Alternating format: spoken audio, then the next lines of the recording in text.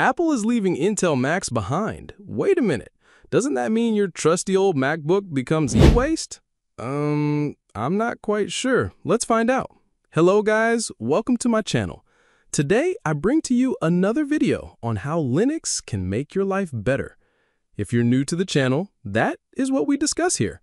Are you interested? Consider subscribing and turning on the bell icon so you get notified when a new video drops. Today, I'm revealing the 5 best Linux distros that look and feel like macOS, perfect for keeping your Intel Macs secure and usable for years to come. Let's check them out. Counting down at number 5, Deepin Desktop on Ubuntu. This is what you get when you combine Ubuntu's reliability with a macOS makeover. This combo gives you Ubuntu's vast software library with Deepin's gorgeous macOS-inspired interface. Check out these animations, a macOS-like dock, and a stunning control panel.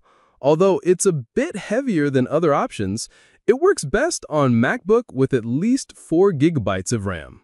At number 4, Elementary OS.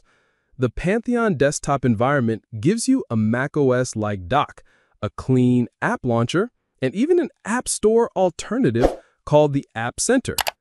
Installation is straightforward, but you might need RE-Find to handle the Mac's bootloader. This distro targets users who love macOS's aesthetics but want a lightweight Linux alternative.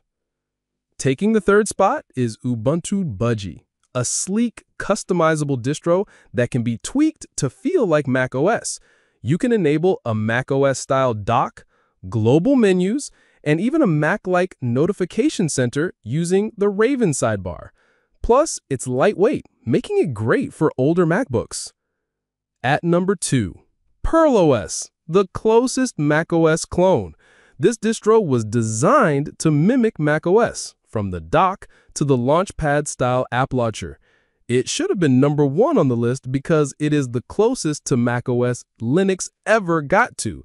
Sadly, the original Pear OS is discontinued, but forks like Pearl Linux or Aurora OS keep the spirit alive. If you can find a working version, it's worth a try. Just be cautious. Since it's no longer maintained, security updates are limited. Finally, at number 1, Zorin OS. This distro has a built-in macOS theme. One click and boom, your Linux desktop looks and feels like a Mac. For beginners, Zorin OS is hands down the easiest transition from macOS. This is a distro that doesn't just look like Mac, it can also run some macOS apps due to Wine support. Hardware support is excellent too. My 2012 MacBook Pro runs this flawlessly. This is where we draw the curtain. As you can see, your trusty old Intel Mac doesn't have to be an e-waste. After all, just give it a Linux makeover. So which of these distros are you trying first? Let me know in the comments. If this saved your Mac, smash that like button, subscribe, and hit the bell for more Linux tips. See you next time.